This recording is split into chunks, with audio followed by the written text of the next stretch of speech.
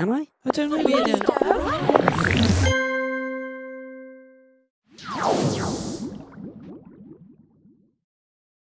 So welcome back. Now we're going to move on to our third exercise. What's this one? So the third exercise is really important about bringing yourself into the present moment. Our busy minds are constantly thinking or worrying about the future or reliving and regretting the past. It's completely normal and happens to all of us. But what can really help you to refocus is by bringing yourself back into the present moment.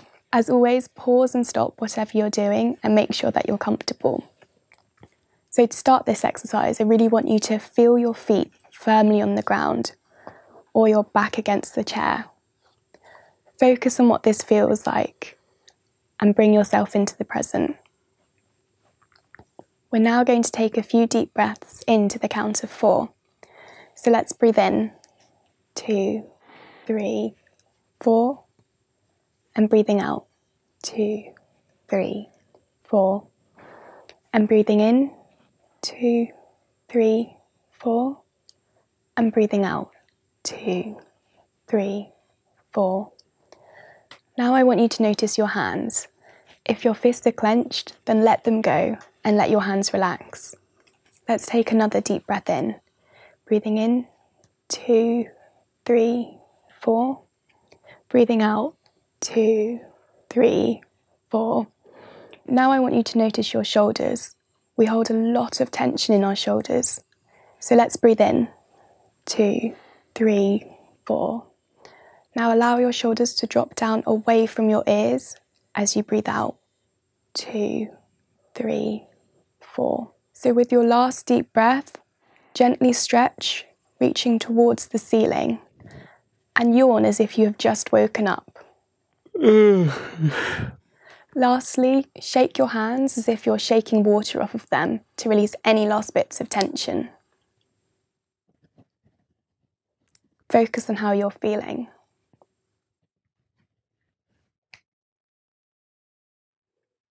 What was that like for you?